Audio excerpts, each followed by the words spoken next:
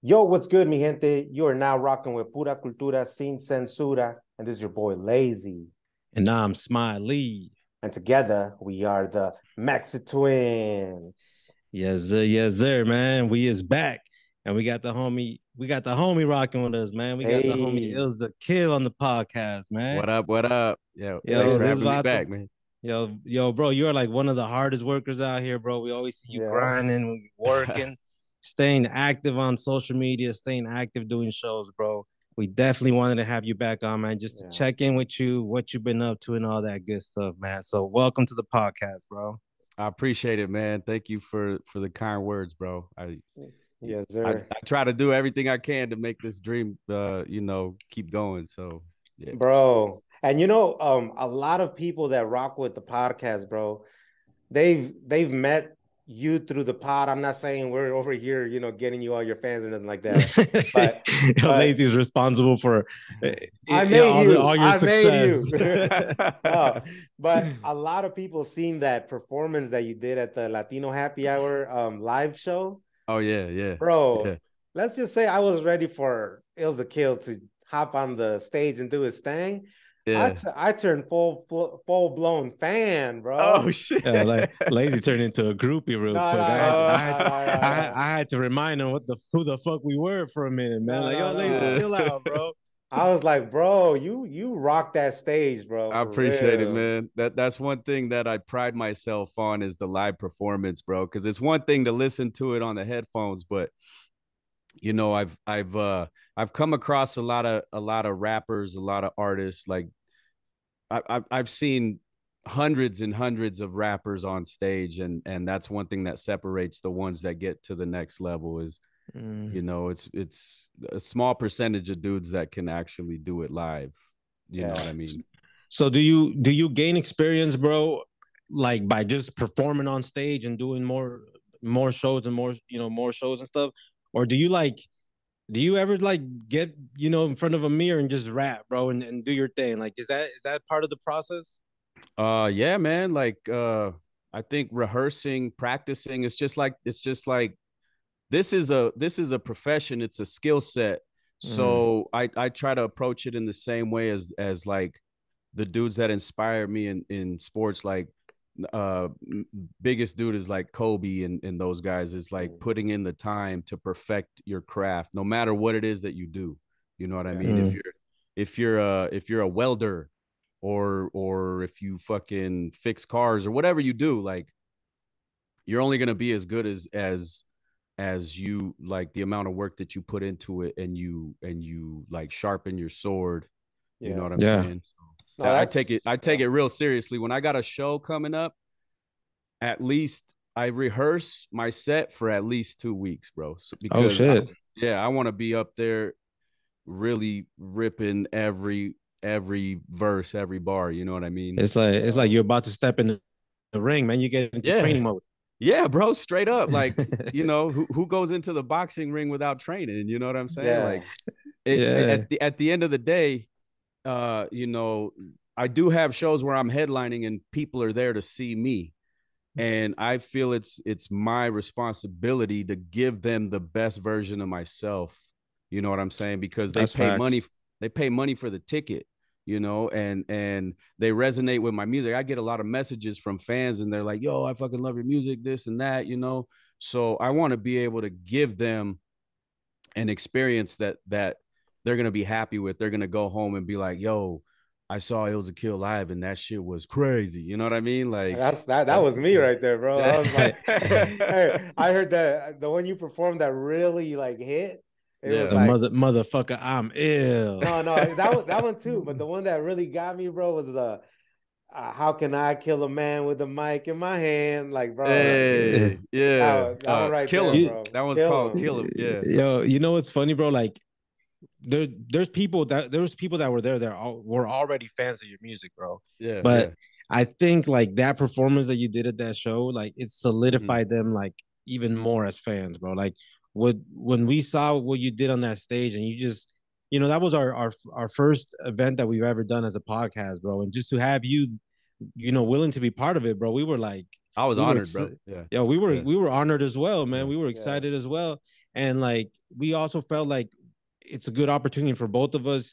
It's you're gonna bring something dope for our show, and then we're gonna put you in front of people that are can possibly be fans, which I can guarantee a lot of those people that we know there they became fans, and it was Yeah, like it was some just of them something, still bro. hit me up. Sorry, Oh, I for didn't mean to real? cut you off. Yeah, No, but no, no. there's you know at least like 10, 15 people that were at that show that since that night on, they you know they like every post, they be commenting, they reshare my shit, they'll drop me a DM like, yo, love this song or blah, you know what I mean? So Yeah. That's what's up, it really was legendary night for sure, bro. Like, bro. It was Bro, for yeah. everybody. I don't You know. guys got to do that shit again. I want to We do it I again, do. man. know. We do. But you know, like there was like the dude that ran that venue, right? He's like, dude, who is this? Like like give me his information. Like he wanted Yeah, to book you. yeah. Martin the comic. He was Yeah, like, we talked after the show. Like we exchanged information, and we even talked on the phone, and yeah, Oh, damn. talked about possibly collaborating on some content. Nothing's happened yet, but yeah, it was yeah, like that was a very, very dope experience, man. I yeah. appreciate I And appreciate you guys having me on that. no, no, definitely, bro. And I think that you being prepared and presenting yourself as you're that guy, Yeah. that's what people believed it, bro. Like me, I like your music. I rock with your music, right? But when I Yeah. seen the performance, I was like, damn, this vato, he got it. You know what I'm saying? So I definitely appreciate it, wanted to man. give you your props and flowers on that, bro. Because to this day, I Thank you, still bro. listen to some of those tracks, and it brings me back to that night. You know?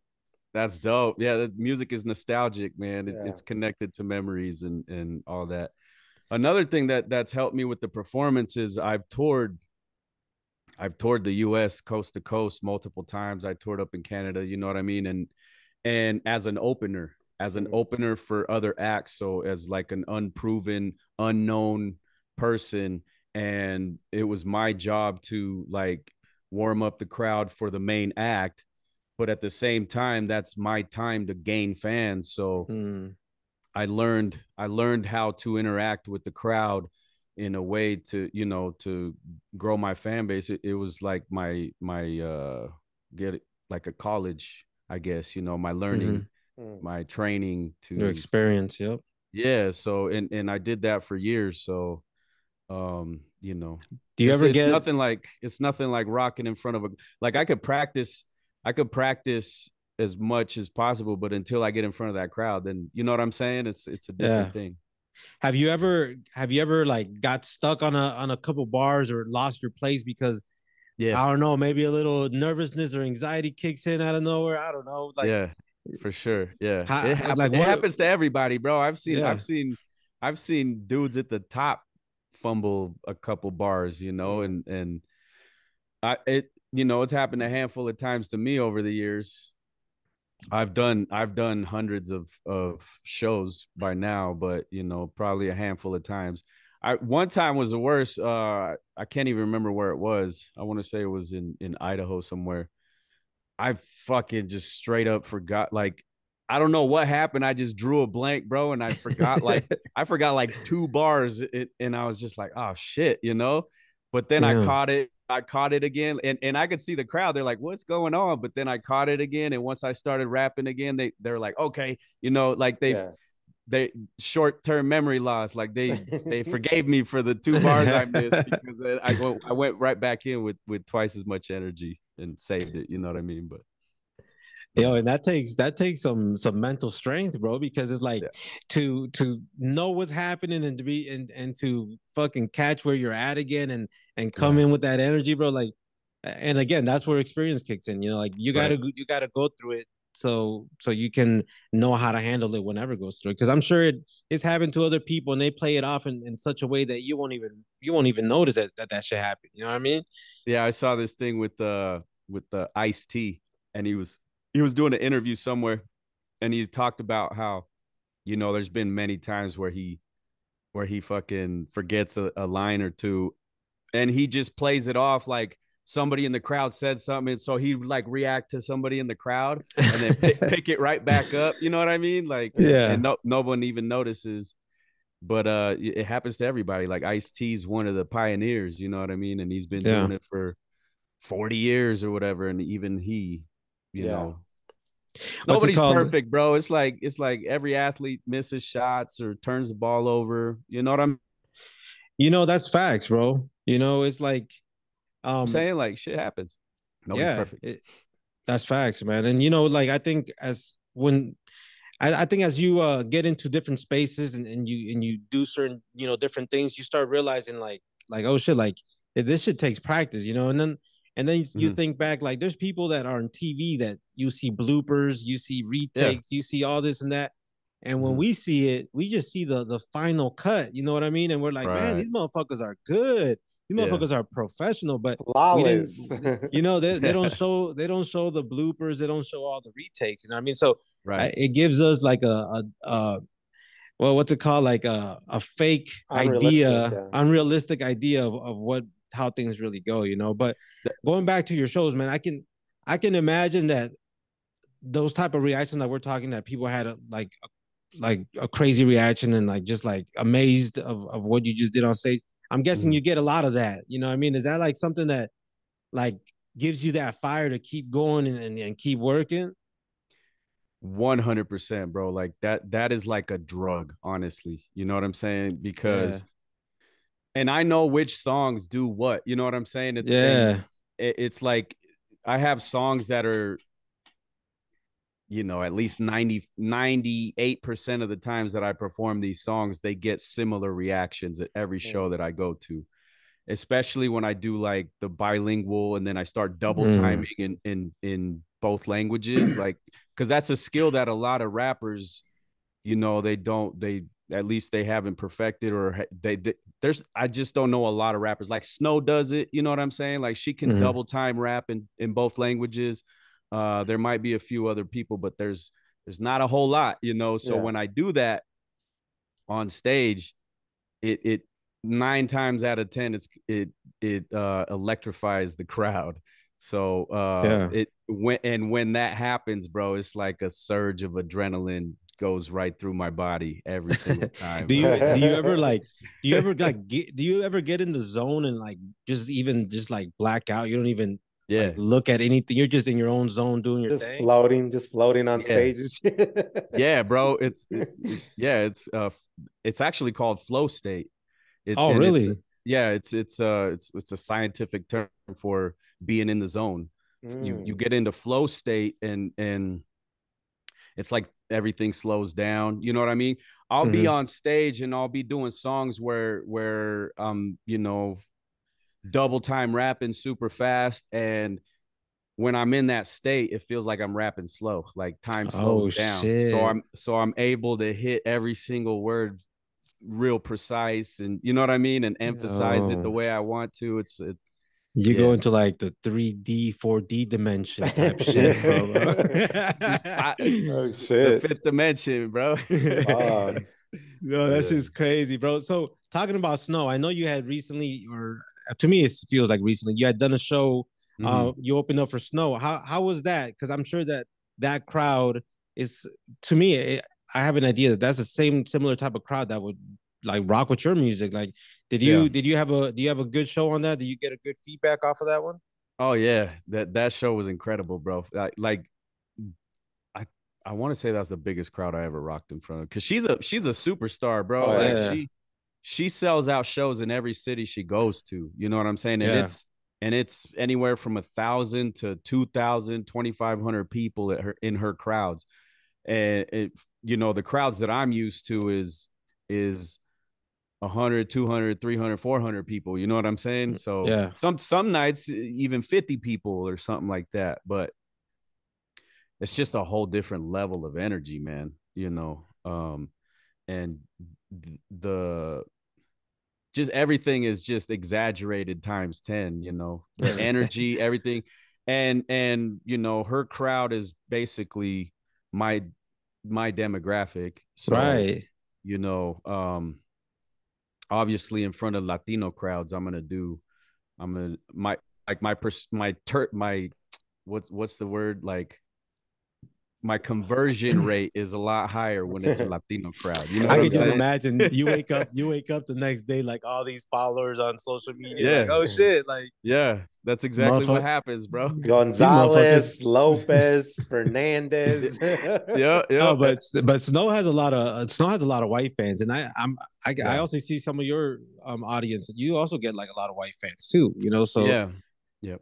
I think that's a good show, bro. When I seen that you was gonna do a show or open up for her, I was like, that's a good move. Like I don't know Yeah. who worked that in. I'm like, but that's dope that homie's gonna be in that situation because Mm-hmm. it's gonna be nothing but good stuff coming out of that. You know what I mean? Did by any chance you get to chop it up with Snow and possibly link up in the she's future? a she's a very busy woman, bro. It's like she's going 100 miles an hour. So for me, I barely even got a chance to say hi because her tour manager was keeping her like locked in and moving.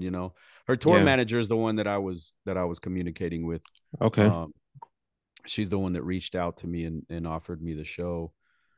It was actually Snow put a post out on her social medias, and she was asking her fans like who they would want to open for her in certain cities, Mm.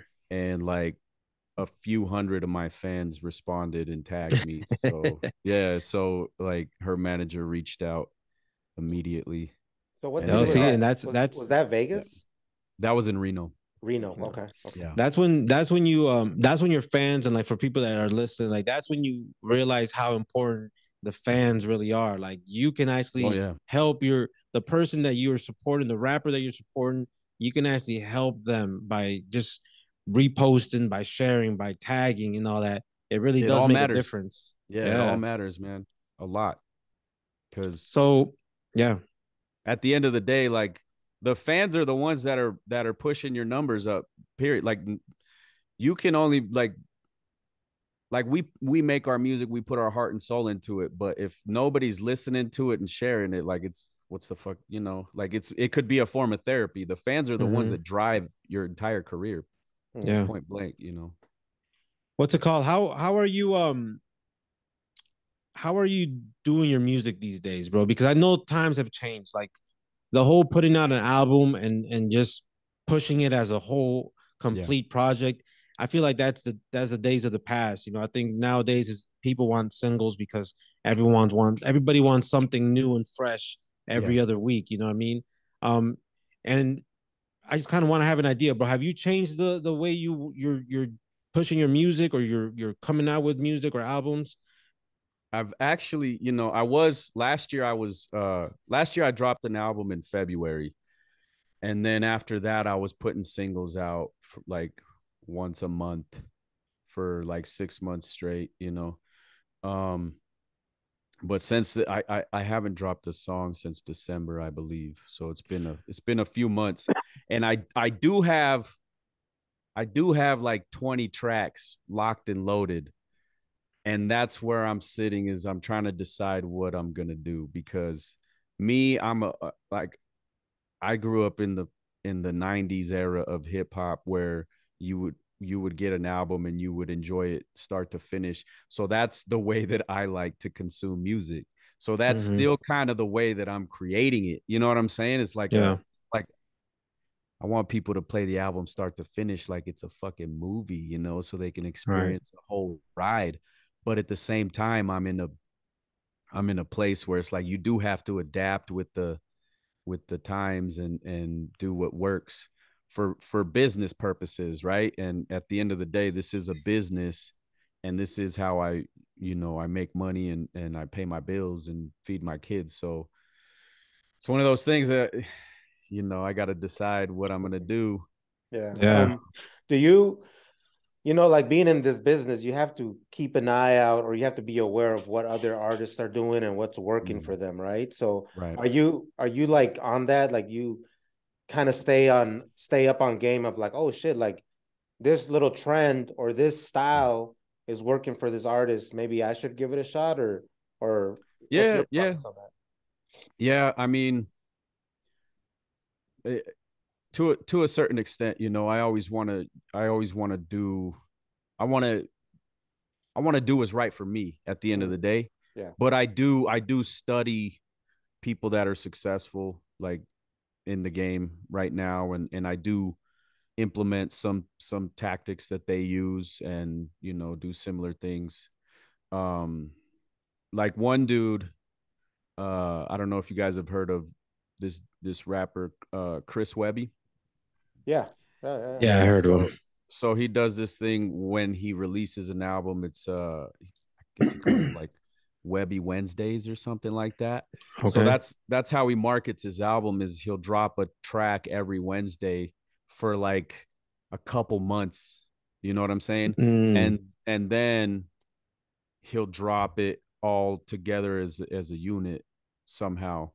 So Yeah. at the end of the day, all those singles that he drops, say he dropped 10 singles out of a 20 track album, it's already accumulated millions of streams.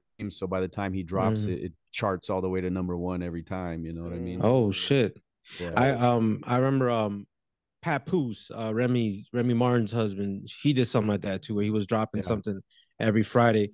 But Mhm. just recently I caught a clip of Russ. I'm sure you know who Russ is. Yeah. And he was talking about how he started realizing how the game is changing and how people are consuming the music, right? So Mhm. I believe this was when SoundCloud was still a big thing. I never listened to music through SoundCloud, so I'm very like don't know Yeah. what's up over there. But he started realizing that people would listen to like the first track and second track, and then the rest wouldn't get nothing, right? Yeah. So what he started realizing is like, man, I'm gonna just drop one song like every I forgot when, like every week or every month or something like that, and just let Mhm. people know about me. And once they Right. know about me, I drop this album on them, and Yeah. they're gonna be ready to really fuck with the whole thing. I thought that was pretty genius, bro. The way he Yeah. put it, and I was like, damn, like me and Lazy, we always been talking about that. Like, man, people kind of got to change the way they're putting the music out, Right. because it's like it's so hard, bro. Like I've had people like literally like give me a CD, or they'll send us full CDs and stuff. And like, Yeah. if I know them, I'll rock with it. I'll listen to it. Yeah. But if I don't know them, bro, it's sad to say, bro. It's hard to even open Yeah. up a CD and fucking put and listen to it, Yeah. bro. Like honestly, I don't even know where to listen to it, bro. Like what I My mean. But it's my like vehicle my vehicle don't even have a CD player anymore, man. that's what I'm saying. So it's like Yeah. it's so hard to actually pop. You have to like work. I mean, you have to actually Yeah. put in some work to listen to the CD, Yeah. bro. So it's like you Yeah. got to make it easy on people. You got to make it digital, It's the and fast food era of everything, bro. Everybody yeah, wants instant gratification. They want everything now, like so and not the only do you attention need it, spans are slow, like the attention spans are so short now. So it's yeah, like, and not only do you have to like make it digital, you have to like share it, and you have to put the link on there for the people, bro, yeah, because it's like people it's hard to yeah, fucking somehow transition them to another app without you just saying click here, and they'll take you straight over there. You know what I mean? yeah. So There's like 9 billion people on the planet, and 8 billion of them are music artists. You know what I'm saying? So there's like, so there is so much, and not only that, like TikTok and fucking, bro, there's so much content now. It's like people will only give you 10 seconds of their time because they've got Yeah. like 10,000 people they're following that Yeah, it's yeah. fucking And crazy. I feel like these days, back in the days, like company owners of the record labels, they used to, push their artists through through radio stations, and basically pay them to keep playing that song. Now I feel like they're getting into like Spotify and shit, bro, because Playlists. playlists, bro, because Yeah. they throw you on this popular playlist.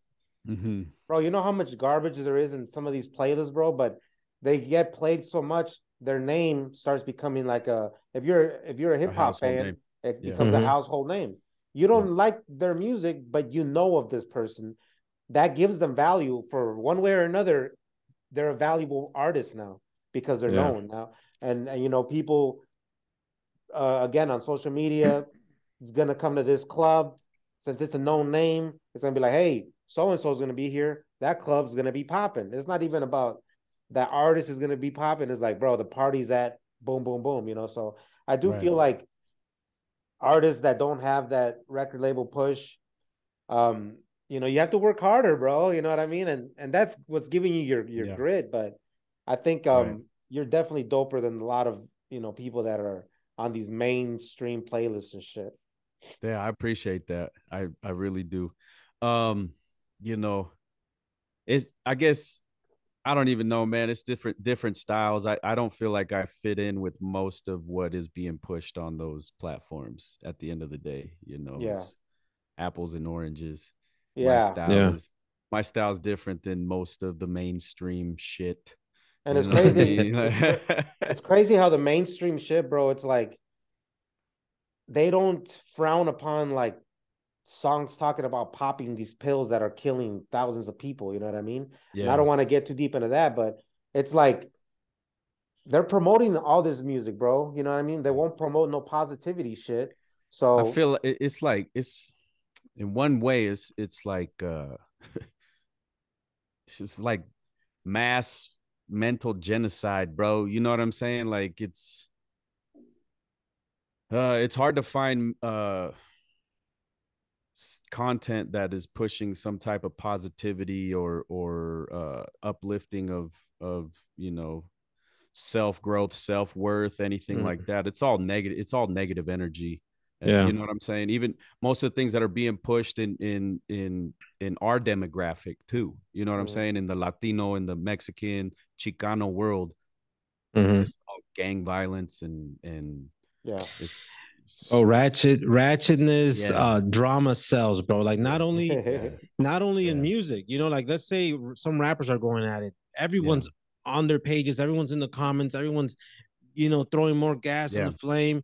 right, Same in the podcast game, bro. Like yeah, people that are talking the most wildest, reckless, ratchet shit yeah, is what's yep, getting the most views, the most attention, the most support, the more engagement. And then sometimes it feels like, damn, like I'm just trying out here to promote like the real shit, because I'm not trying to like promote something that I don't live, because that's like I'm not right, down with being fake like that, you know. So it's like same, I'm gonna keep it righteous. I'm gonna stay on my lane, yeah, and you know, sooner or later, this is gonna be successful because I'm gonna stay true to myself, you know, to the end. You know what I mean?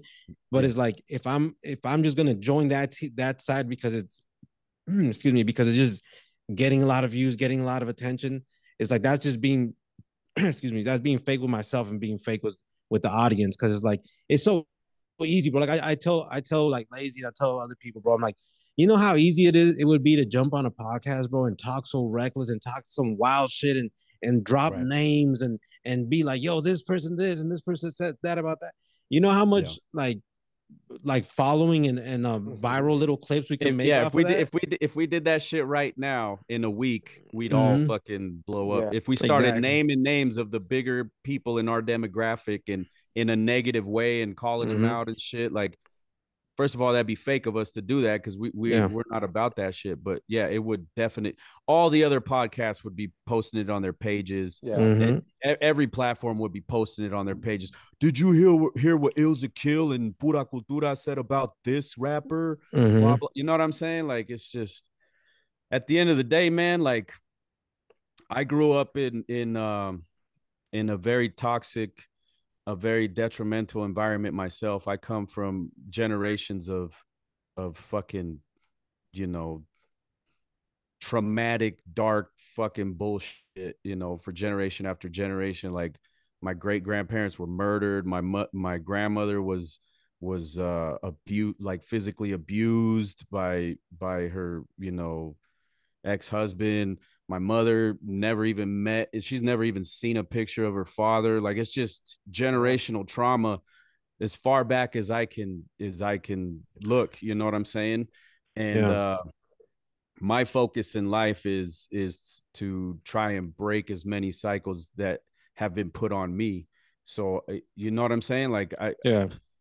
I don't find anything pleasant about, you know, being stuck in your own mental personal hell of negativity, bro. Like Yeah. Right. people don't realize how much they're damaging themselves by, you know, vibrating at such a low vibration, at such a low frequency, and feeding into the negativity. You know what I'm saying? Once you start realizing, once you start healing from all your traumas and seeing life from a different perspective, it's almost like people that are living in a negative reality, like they're hypnotized by it. You know what I'm saying? And they don't even know it. They don't even know it. You know what I'm saying? I think I think people that, because we could all fall victims to that drama and the cheese man, all that stuff. But I think it's a form of feeling better about yourself. It's a form of like, hey, I'm not the only one that fucked up. Look at that person, or like that person's fucked up, more fucked up than I am. Because I remember that show, like Intervention, bro. And I was like young and wild and clubbing every weekend, blacking out and shit, doing stupid shit, right? Yeah. But then I would watch, and then I would watch that show Intervention, and then my bad, you kind of froze up a second. Then I would watch that show Intervention, and I would be like, man, I ain't that bad, bro. Because look at them motherfuckers, like they ain't got a job, they living in somebody's basement, you know what I mean? So it would be a form of me being like, it's your easy way out, bro. Like to fuck, that's you, that's how you justify your fucking behavior, bro. Yeah. I started drinking at the age of 14. I started smoking weed at 11. I started smoking cigarettes at 12, and I carried that on into my 30s. You know what I'm saying? Like, I didn't go more than 2 weeks without getting fucking drunk off my ass from the age of 14 until my mid 30s, bro. You know what I'm saying? Yeah. So I quit drinking during the pandemic in 2020. I went a solid 2 years without a single drop of alcohol, and it fucking awakened me to so much shit that over all those years I was numbing and basically clouding my mind to so much shit, bro. And once I had that clarity of mind, it changed my life. You know what I'm saying? And it took a long time for the clarity to come back, because that's how much we don't realize that these type of things really fucking affect our mind and our consciousness. You know what I'm saying? But I'm not, I don't look down on people that drink alcohol. I still have a beer from time to time at dinner or before a performance, because it takes the edge off a little bit. I just made it a conscious decision to like not get fucked up anymore. I don't get drunk anymore. You know what I'm saying? I do smoke weed, but I feel like weed heightens my senses and it elevates me to a point where I'm like fully fucking conscious of everything. You know what I'm saying? Like, I think to myself sometimes, I'm like, man, I wish I could be that 17-year-old me again. That dude that didn't drink, that didn't, there was nothing altering my decisions or nothing, bro. You know what I mean? And no cares in the world. No cares, it's like zero fucks. And I was always like, I was always just like on point. My thoughts and my decisions were me. You know what I mean? Yeah. Now that ever since I started drinking, bro, it's like, I love this shit, bro. You know what I'm saying? It's like, bad day, fuck it, man. I'm gonna go grab myself a little six-pack. A dope day. Oh man, like let's go get that drink. So it's like I'm working to get towards a better, because I've definitely nowhere near the way that I used to be, but I'm definitely want to work it down even more to be a casual drinker, not like not even a social drinker, because I'm always socializing, even right now I'm having a beer socializing with you, bro. Yeah, it's all good. It's all good, bro. I did it for a lot of years. Sometimes I actually miss it, for the aspects that you're talking about, but for me, bro, like I told you, bro, I come from a long line of fucking alcoholics, drug addicts, fucking, just people involved in all the wrong things. Like my grandmother had 12 kids. 5 of them were males. 4 of them were drug addict alcoholics. My father is in rehab right now. My biological father, he's almost 70 and he's in rehab because he's just fucking, My it just goes back generation from Yeah. generation, bro. So for me, Yeah. it's a it's a it's a demon for sure. You know what I'm saying? Mm. Yeah. So Yeah. it's just healthier for me to stay the fuck away from it. And it's better for my music. I feel like ever since I quit drinking, my music career has catapulted 10 times faster than where it was when I was a heavy drinker. You know what Yeah. I'm saying? And Yeah. then quitting the nicotine, the cigarettes is it's improved my health. You know what I'm saying? Um, And did you quit cold? Did you like just quit on your own, like cold turkey yeah, on cigarettes and alcohol? yep, yep. It was I got to the point during the pandemic where I was getting out of control again. Cause when I was in my early 20s, bro, I would drink so much. I had this job at this fucking mortgage office, and I didn't have to be to work until like 11 a.m. And I Mm. lived in Reno, Nevada, which is like fucking heavy party town. You know what I'm saying? Yeah. Casinos, clubs, everything. And I was 20 years old, 19, 20. I had a fake ID. So I was literally going to the clubs 5 days, 5 nights a week, bro. Holy shit. And I was blacking out most of those nights. And I did that for like a year and a half straight. And it finally caught up to me. I fucking totaled my vehicle, Mm. drunk off my ass, blacked out, and fucking woke up in the drunk tank. You know, finally came to out of the blackout in the drunk tank. You know, I got arrested and fucking So you got a DUI. I got a Dewey before it was like a week before my 21st birthday, man. Off a Ooh. Yeah, they charged me with a fake ID too. Yeah. How, Damn. how many That's why I'm telling DUIs? you. How many That's why I'm DUIs did you have in your lifetime? just that one, bro. Just that Just one? that Yeah, one. I think the three of us here, man, we only have one each, Yeah. man. Yo, Yeah. stop I That snitching. I was that was a like a wake up call for me. You know what I'm saying? Like I was like, damn, yeah. I'm out of control. Like looking back at it now, I was like, I was really blacking out drunk fucking 4 or 5 nights a week, Yeah. Yeah, every week for a year. it's funny how you it's What funny the how fuck? you look back at it now, bro. It's like it's funny like when you're living it, it's like you don't see the dangers and you don't see like the possibility of you dying off of this shit, not just getting it Yeah. like all I used to worry back then, excuse me, was getting a DUI, bro. But now I sometimes I think back, I'm like, man, I'm glad like I didn't kill myself. You know, there's so many times where you don't remember how you got home or I you were almost Yeah. drunk. yeah. You know what I mean? I almost died doing stupid shit so many times in my youth, bro. Like Yeah.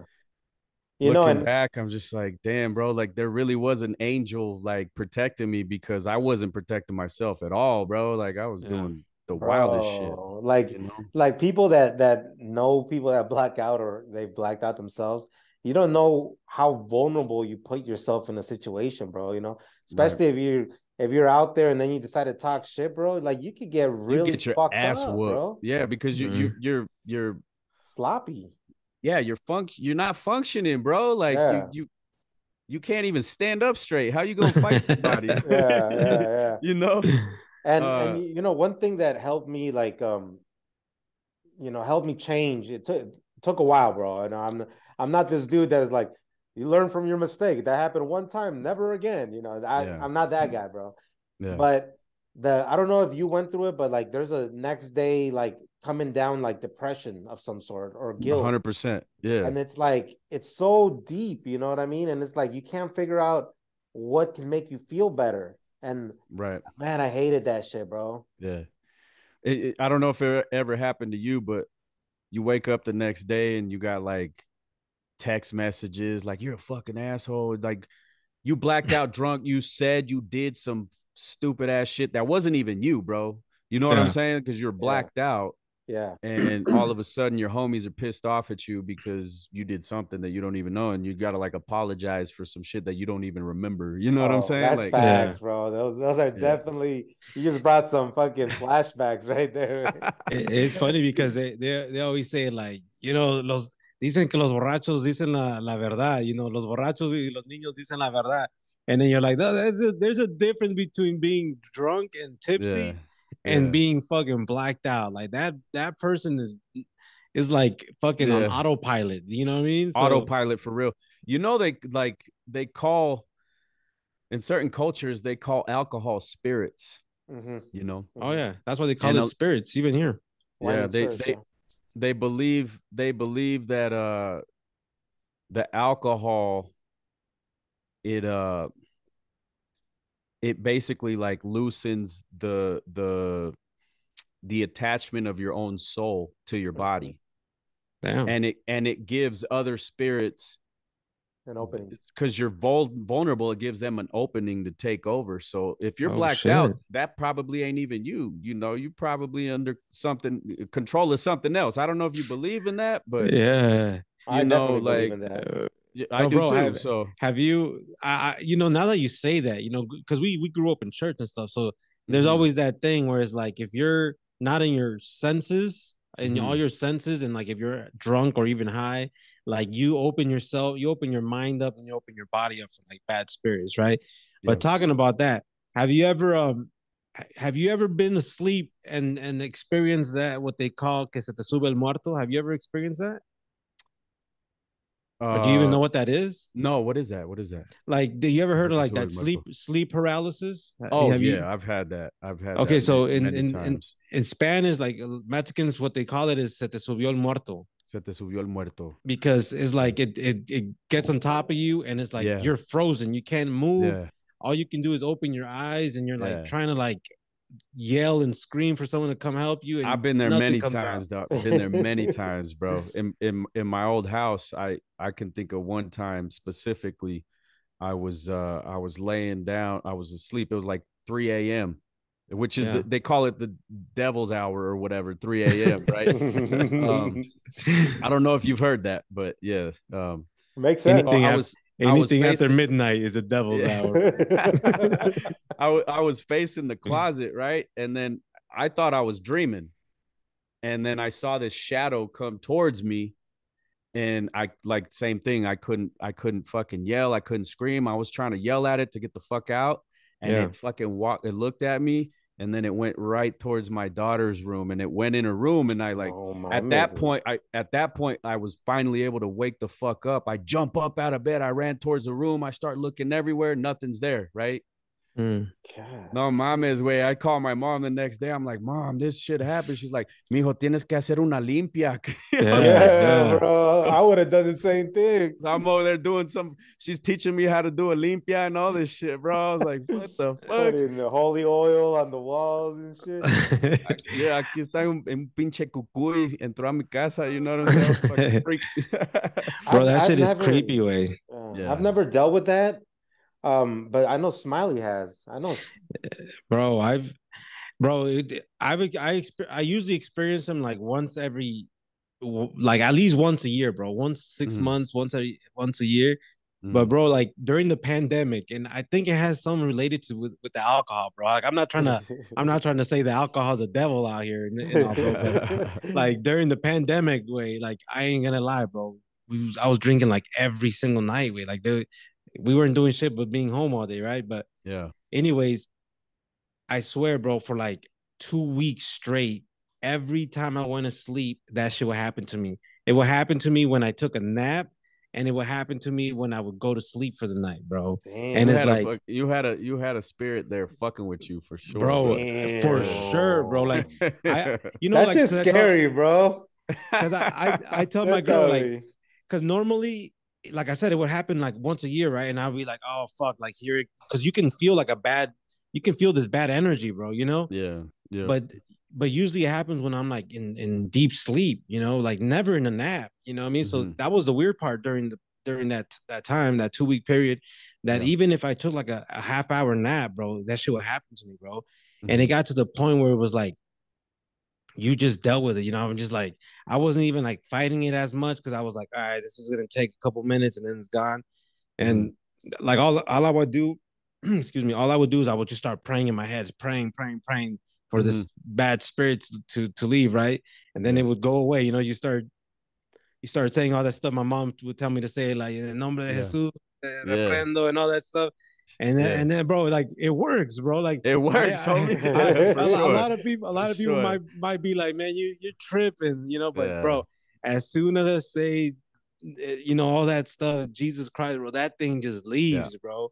And then like sometimes it happened to me, like it leaves and then it starts trying to creep back, bro. And you start feeling the energy and I start praying again, bro, and it's gone, right? But yeah, man, that stuff is pretty scary, man.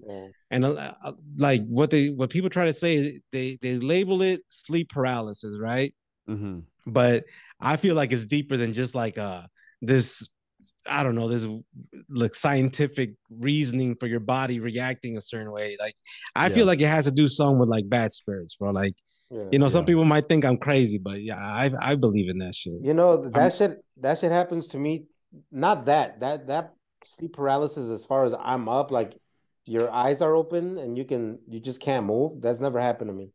But like me after like a weekend of heavy drinking, especially if blackouts were involved, bro, every time I would black out, here comes Sunday night or Monday night, the days where I'm starting to sober up, bad nightmares, bro. I'm talking about, I would have like so many times that has happened, bro. Like I would get like, them Exorcist movies. I've never watched them, but I've seen clips of them. Like when you're floating, bro, like I would straight up see my body getting slammed across the walls, bro. No mames, güey. The demons was having their way with laser, bro. They was double teaming laser too. And then I would have like double teaming. I would have like the fucking devil just sitting on my headboard, bro, just like looking down at me, dude.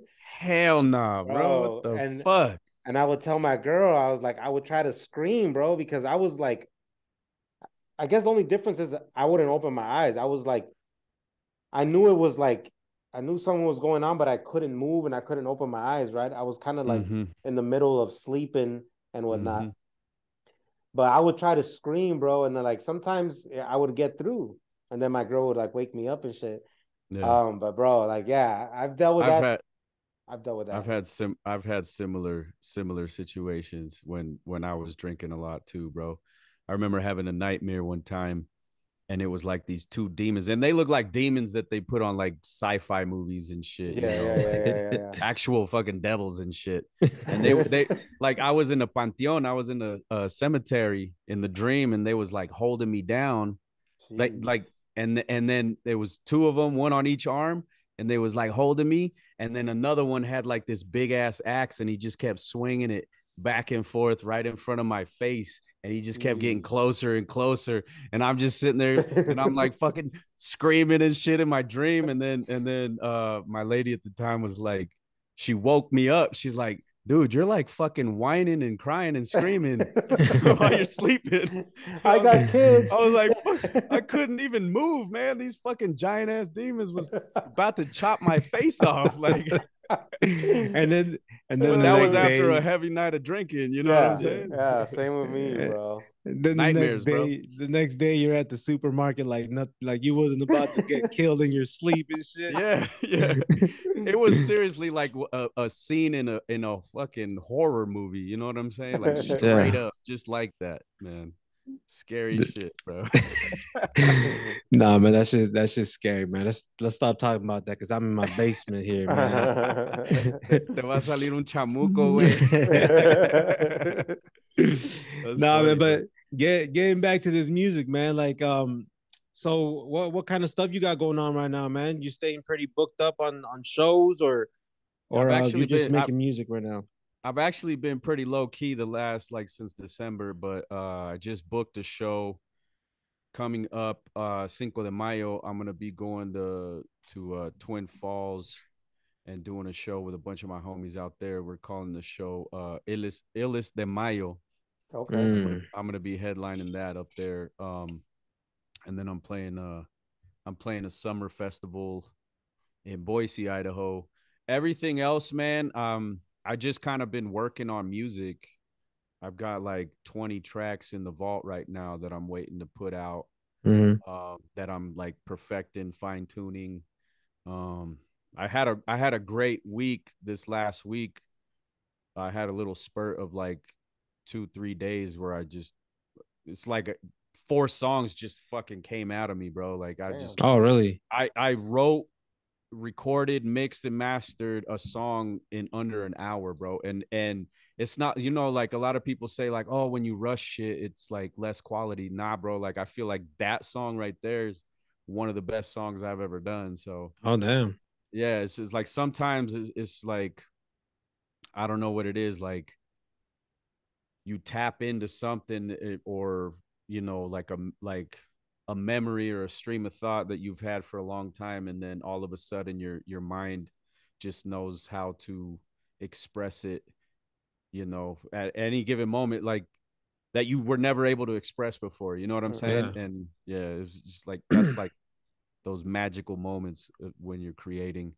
I Do you? remember hearing No, go this. ahead. Sorry, I remember hearing this interview with DMX, and he was talking about when he made that the Rough Riders anthem. He's Classic. yeah, classic. But when he described how he did it, is like he said that he literally wrote the song and recorded it in 15 minutes, and it's Oh like damn. one of his biggest songs of all time. You Yeah. know, so It's a sometimes vibe. that shit happens. Yeah, Yeah. Once you get in yeah, that vibe, it's like I need to put this on record. You know what I mean? So yeah. that's dope. That's dope. What's the longest you've ever had like well, first of all, have you ever had like writer's block? And if you have, Yeah. like, what's the longest you ever had that? I had a writer's block last year, and it was like 5 months, bro. Oh Damn. damn. Bro, like even in podcasting, bro, like there's times where it's like there's not a lot going on, and then Mm-hmm. we gotta just come up with something off the top of the head and just create conversation out of the blue, right? Yeah. Um, but there's times where it's like, damn, like there's nothing there, you know what I mean? Like, but we Mm-hmm. but it's like what do you do to get yourself out of that, man? Like, do you go out more? Do you go hang out with certain friends? Do you listen to certain music? Do you watch certain movies? Like, what do you do to get kind of snap yourself back into that zone? I I've come to realize, like for myself, when I have had writer's block, I'm either going through something in my life that is taking my energy, you know, like Your focus. Yeah. it's taken the focus away where I can't, because I've last year, you know, one of my childhood homies passed away, and then you know, Okay. just certain things happened in my life that affected me in a like my emotional and mental state negative in a negative way, Mm-hmm. and I just couldn't write. And anytime that I would sit down to write something, I would get emotional and I couldn't Hmm. think of words or nothing. That shit went on for like 5 months, and I realized that it's like when you get into those states, it's either for me, it's either one of two things. It's either I have to process what I just lived through, whatever type of little like crisis or whatever that I've gone through, because everybody goes through shit, bro. Nobody goes through life without bumps and bruises, you know.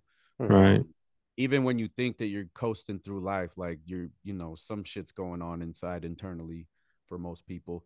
But it's either that, you know, I just got to process it enough to where I can understand it and figure out a way to express it, or I just have to live more, because there's been times where I have writer's block, and I just fuck, man. I've put out 140 songs already, you know, as Hmm. a solo artist, and then I put out like another 60 songs back when I used to be part of a little rap group, you know. So when you put out that much material, it's like, what the fuck do I talk about now, you know? So at I've those said it all. I yeah. rhymed every single word already. Yeah. So in those times, it's like I just gotta fucking live my life and go through, you know, go fucking live some more shit to talk Yeah. about, you know? Have you ever wrote a song and then felt like, man, this is too personal. I don't want to put it out there. Like Yeah. you feel like it's just too personal. Like people are gonna know too much about your life. Like, do you have Yeah. some of that? Yeah. I got several of those that are tucked away. Hmm. Um, I actually just wrote a verse yesterday, and I'm like, fuck, I can't put that shit out. Like, you know what I'm saying? It's like Yeah. Yeah. it's You one of get those to. Do you things. feel like you get too vulnerable in it, or what is it? Kind of. You know, I don't mind getting vulnerable. I Mm-hmm. don't mind getting vulnerable, and I think, vulnerable songs are important. Like the way that I view being an artist is like it's helping me heal myself and like deal with things, and in turn I've realized that it helps other people, like my fans that listen to it. It helps them like get through shit that they're going through, you know, Relate. because Yeah. everybody's going through shit, like, and a lot of people are going through a lot of similar things, you know. So me going through certain things in my childhood, I talk about it. It's like therapy for me. It helps me understand it and deal with those things and gain a new perspective about it. And then in turn, you know, it ended up being medicine for somebody else too. You know what I'm saying? Yeah. That's the shit that music used to do for me when I was growing up too. Like I really resonated with Tupac's music because you know, even though you know, I'm not a black kid growing up in Oakland and in Baltimore and shit like he did, and his mom was a Black Panther and all these things, but there's a lot of things that he went through as a child or as an adolescent in his life that are very similar to situations that I grew up in. Like I explained to you, you know, my family history, like what I come from. He comes from very similar traumatic situations. So when he would do songs like I think he had a song called Papa's Song where he's talking about his dad bouncing. His dad was a fucking drug dealer, fucking you know, so he stayed away to basically because he didn't want to bring his family into that. Like I live like that's a similar situation with me, you know what I'm saying? So yeah. Yeah, man, I forgot what the fucking question was. No, so No, just you're not scared of yeah, being vulnerable. You're, you know, but no, but there's certain things that I, you know, that are I like to keep private, but just a few things here and there, yeah. you know what I'm saying? I got a question though. Is like, do you ever? Because even as podcasting, you know, and Smiley used to be a Chicano rapper, so he kind of knows. He might know about this. I used to be the king of Chicano rap, but then Hey, I passed the órale. crown around. I passed the crown around. Right now, they're playing hot potato with it, but you know. Yeah. Oh shit! So we're not gonna get El Zakiel involved in that. You know, El Zakiel, we want to keep the homeboy neutral, Yeah.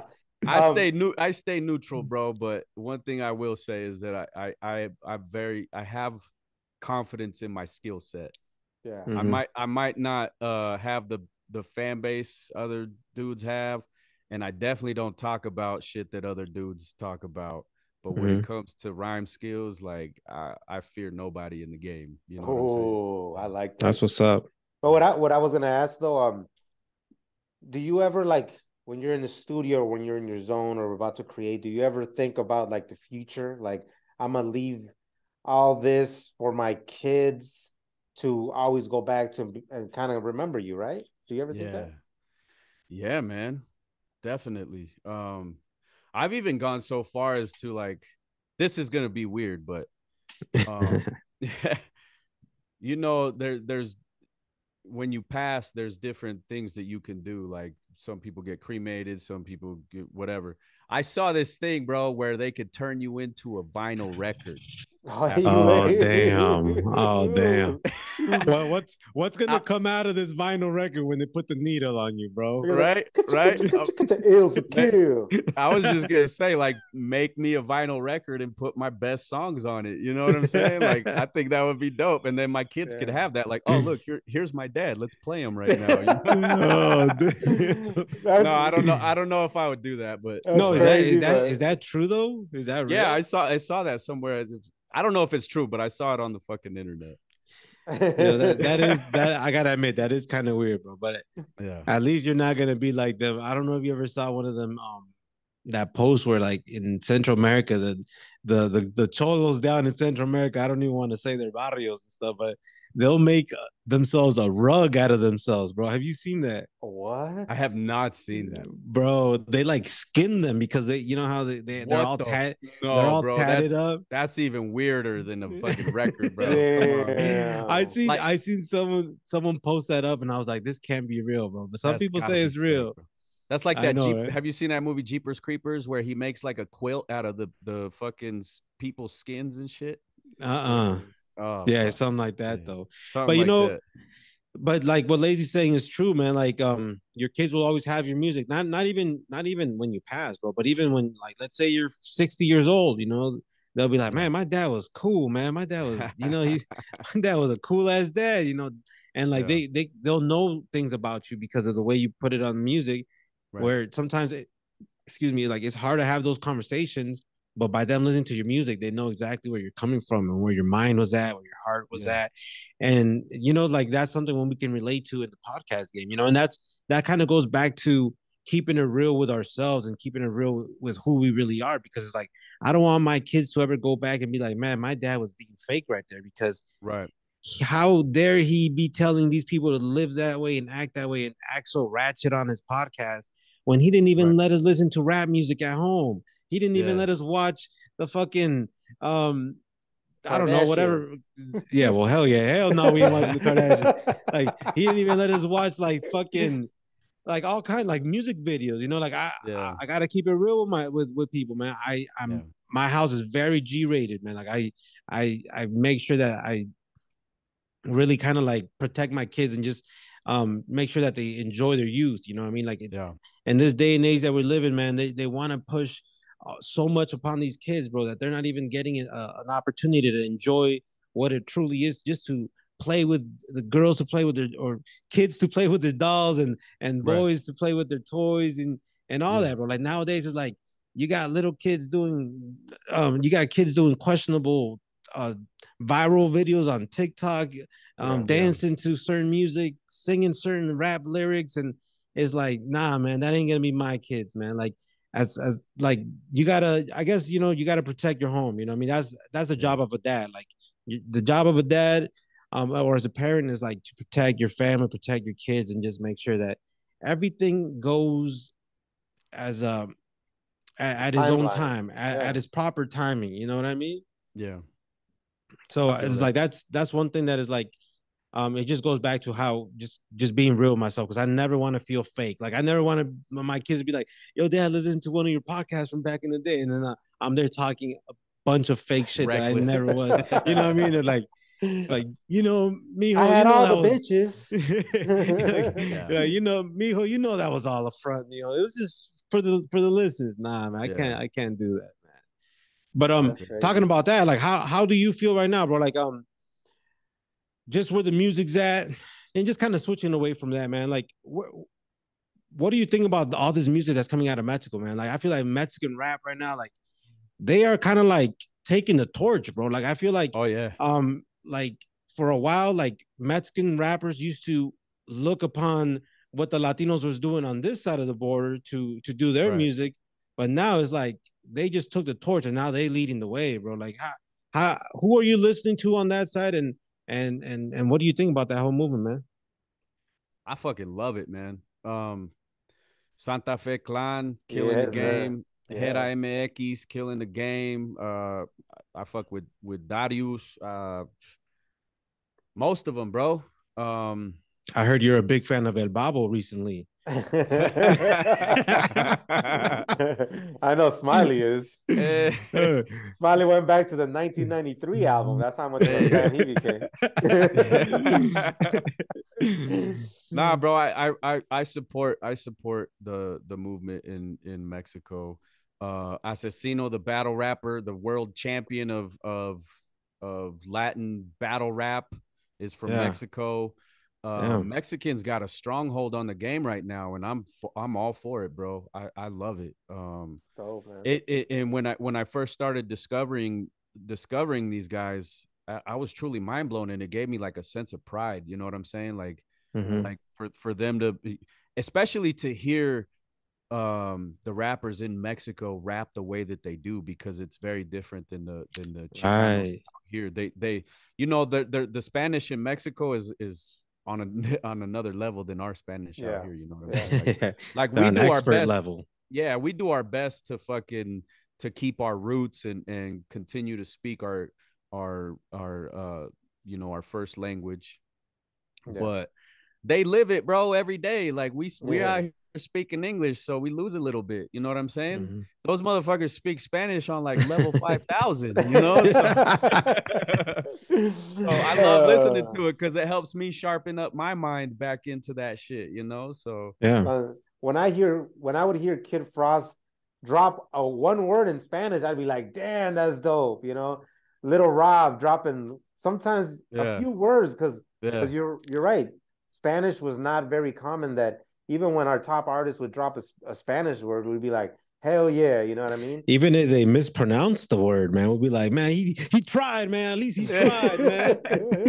Representation matters, bro. I don't give a fuck what nobody says. Those dudes, Right. whatever level that they were speaking Spanish in, I still believe it was important for us to hear it. And Yeah. because it's just like I saw a video today of I can't remember the kid's name, but I posted it on my story on IG, and it's this Mexican American basketball player who plays for UCLA, and Mm. it and the video's talking about how they like there's where have you seen a fucking Latino or especially a Mexican, bro, in the league? There's only been a couple, you know what I'm saying? Yeah. And it's like you know, this kid from UCLA is inspiring a whole generation of kids to go for basketball, you know, Yeah. because Yeah. we're not represented in the NBA. We're not represented in the NCAA very much. So Yeah. representation matters because if you don't see somebody out there doing something, it might not inspire you to go that route. You know what I'm saying? What Mm-hmm. like I always use Kid Frost as an example, bro, because when I was a little kid rolling around in my little bike in Reno, Nevada, when I was like 7, 8 years old, the first time I heard La Raza, I was fucking mind blown. And I still remember where I was when I heard that song for the first Mm. time.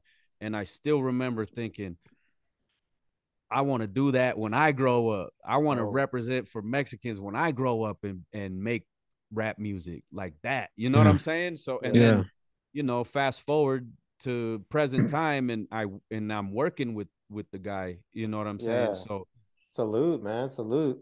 You made fucking that happen, bro. representation matters though. Like Yeah. seeing him inspired me, you know what I'm saying? Like Mm-hmm. I already had the urge to do music, but seeing him was like it brought it to a whole different level because he represented me, you know what I'm saying? So, Like Yeah. in a way. So yeah. what do you think about this new wave, man? Corridos tumbados, bro. It seems like they created their own hip hop culture within the corridos. You know what I mean? Because if you Yeah. look at them, they're all changed. Their chains, their diamonds, their Yeah. shiesty mask, and all that stuff. What do you think about that genre? It's not a genre that I personally like listen to, but I do see like masses of people love it. Honestly, bro, the way that I look at it is you know, they're representing and they're successful, they're inspiring more people to you know step out of the comfort zone and go for bigger dreams and shit. So Mm-hmm. I'm all for it, bro. It's not for me, it's not my cup of tea, Yeah. but I think it's important for anybody who's doing something that's out of the box that can get you out of the fucking matrix of the 9 to 5 grind every single day. Or, you know, and I'm not talking down on any of that, any people that choose to go that route. I was in that world. But, um, most people have dreams and aspirations. You know what I'm Mm-hmm. saying? Yeah. But somewhere along the line, society and reality, money, bills, fucking life, it just the momentum of that just carries sweeps you into that life that you know most people end up working a job that they don't fucking want to be there. They're just there because they got to fucking pay the rent and keep the lights on. Yeah. Right. Meanwhile, they wanted to fucking do something else with their life. They wanted to be an actor. They wanted to be a painter. They wanted to fucking be a businessman or something, but they never really thought it was possible. You know what I'm saying? So they Yeah. just stayed where they're at. But And these you kids are making becoming shit happen. So Yeah. yeah. And talking about the business side of things, um, how did you find your situation? Like how do you make it work? Did you read up on a bunch of shit, or did you have a mentor that kind of coached you on how to move to be able to be independent? everything that I've done, I've learned it on my own, bro. Okay. I've had conversations with elders in the game where they gave they shine some light on some things that I didn't know. That's helped me along the way. So I can't say that everything that I've done I learned on my own. I have learned some things from people, but most shit, bro, like YouTube University or just reading up on Google, you know what I'm saying? All the information is out there for anybody to make anything happen. It's all about someone just having the patience and the grit and the fucking grind and the dedication and the passion and the fire to fucking go chase it and actually put the work in, bro. That's Because facts. being a rapper, it's not an easy thing to do, and it requires a lot of fucking work. And especially if you're independent and you're doing it by yourself, you have to put on so many different hats, bro. You know what I'm saying? Is like to release one song, you got to have cover art, you got to get it mixed and mastered, you got to get it engineered to record it. You know what I'm saying? Like there's 10 fucking steps before the song even hits Spotify. Yeah. So a lot of people want that instant gratification, and that's why like only 1% of people who are in the music business actually make shit happen, is because it requires so much motherfucking work, bro. You know what I'm saying? Right. You got to do so much. You got to set up your fucking YouTube and then get it into being an official artist page, and there's so many things on the back end required for you to actually make this shit a profession that people have no idea. There is like point zero like 0.0001% of people get lucky and they put fucking a song out on SoundCloud and it fucking goes viral and then they're on. You know what I'm saying? Yeah. That's like a 1 in a billion. But most everybody else grinded at this shit for 10 fucking straight years before they became an overnight success. You know what I'm saying? Right. No, and I think that's what separates a lot of people, bro, and everything in life. And I know you rap and we do podcasts, so we're gonna use those examples. But it's like there's a lot of rappers, bro, that are talented out here. Like there's rappers that drop a song a year, and I'm like, if you only did that like every 2 months or 3 months, you would be a lot more popular and a lot more successful. Yeah. But people just think that they can drop one song and disappear for a year and think that their fans are just going to be waiting for them to drop something else. It's like, nah, you gotta keep, You gotta keep feeding it, dropping man. music. You gotta keep feeding it, not just on music, but we're living in a day and age where social media is a big thing. Like you got to be up in front of your public. You need to be doing social media content, like engaging with your fans and your followers. You know what I mean? So that's one thing. So like, there's a lot of talented people that just don't have the discipline and just the discipline to do that. Same in the podcast game, bro. It's like there's a lot of people that are always like, for example, they'll be like, you guys need to talk more about this, or you guys need to do more of this. You guys need to stop focusing so much on this. And I'm like, bro, go start your own podcast, bro. If you don't like if you don't like us talking about certain stuff and you want us to focus on some, why don't you start your own podcast and you talk about exactly what you want to talk about? But it's so easy to be, giving recommendations to somebody to do it instead of you going and doing something yourself. It's not easy work. It takes a special type of people, or a hardworking type of people that really want it, that just keep getting it every week. And it's like that's what separates a lot of people, bro. Like there's a lot of talented people that if they just had more discipline, they would be in a whole different situation. Because we've dealt with like, Raza is really bad with time management, you know what I mean? But for this podcast, we have made it happen to when it needs to be done, you're gonna figure it out. You know what I mean? Oh, we can't record this day, so we're gonna move it to this day. Boom, boom, boom. But a lot of people, bro, one thing that they're not gonna know that I'm sure you know of is you're gonna miss certain things. You know, you're not gonna be able to make it to all the carne asadas. You're not gonna be able to, you know, like right now we could be doing any fucking thing else. You know what I mean? But we're right here having a dope conversation, gonna release some content that somebody's gonna listen to for an hour, and then they're gonna go about their business. You know what I mean? Yeah. But you know, there's a lot of work to things though. So Like, bro, like let the people know, man. We're gonna be dropping this in probably like in a week and a half or so.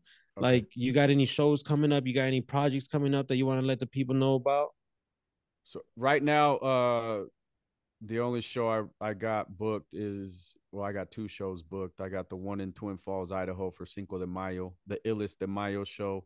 I will be posting flyers and all the information up there really, really soon. So keep it locked on my social media accounts at Zakiel, ILLZAKIEL.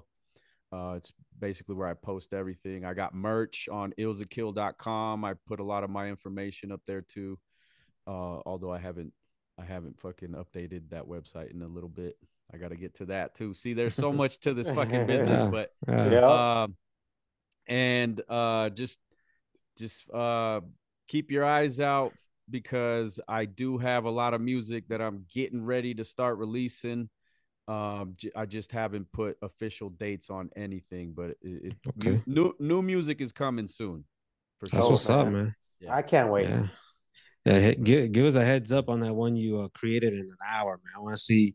I want to see which one that one was, man. Bro, I actually I I do this shit a lot of times too, is when I'm so happy with something, I'll put out, like, I did put out a little sneak peek, little snippet of a verse. Okay, I think I put that out yesterday. Uh but it's on my fucking Facebook and Instagram right now. If okay.